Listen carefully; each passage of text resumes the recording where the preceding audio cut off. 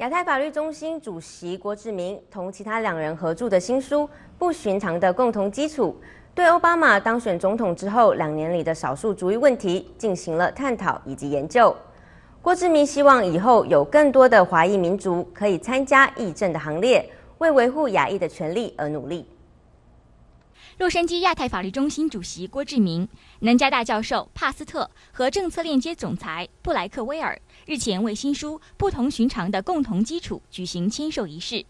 仪式上，作者与会书迷讨论了目前美国面临的种族问题。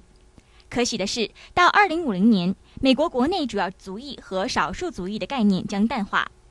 郭志明认为，目前美国的亚裔面临的最大问题是如何产生凝聚力。This book is talking about how race is still paramount in the United States, how diversity, especially racially, has grown fantastically. By the year 2050, there will be no majority race in the United States. Just like California already is a majority non-white, the United States will reflect that same demographic. So if that's true, how do we deeply understand the issues of race so that our communities can be healthier, stronger, and more vibrant? Or will race divide us with this increasing diversity?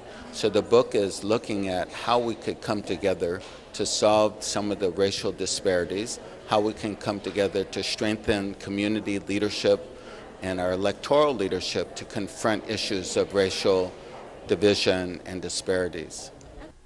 郭志明表示，美国的亚裔因为文化、语言、居住地等不同的背景而很难融合到一起。我们必须找到一个亚裔认同的共同基础，来将大家凝聚在一起。要向非裔、犹太裔和西班牙裔民众学习。该书的另一名作者布莱克威尔认为，教育系统的种族平等至关重要。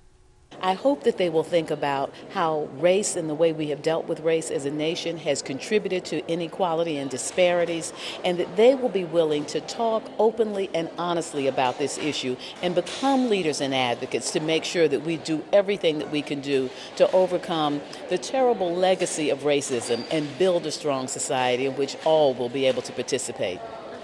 在新书发表会的最后，郭志明希望有更多的华裔民众可以加入与白人和其他族裔共同参政议政的行列当中。同时，他呼吁，如果面临种族歧视问题，要及时向亚太法律中心咨询。天下卫视邹凯若、任文，洛杉矶采访报道。